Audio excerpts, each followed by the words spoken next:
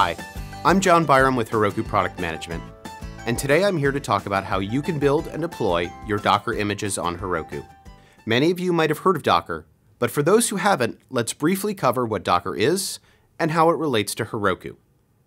We know that for developers in IT, it is often frustrating when code that runs perfectly on your machine fails to run on another developer's machine or in a production environment.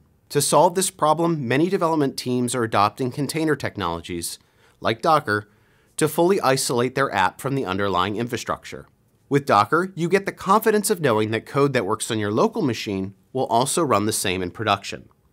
So Docker is a tool designed to make it easier to create, deploy, and run applications by using containers. Containers allow a developer to package up an application with all of the parts it needs, such as libraries and other dependencies, and ship it all out as one package. For teams building apps on Heroku, we have Docker support. And that means you get the power and flexibility of Docker to package your application, combined with Heroku's high productivity developer experience, container orchestration, and managed infrastructure. With Heroku, you have two options for deploying Docker images. One, push a pre-built Docker image to our container registry, and we'll handle the rest.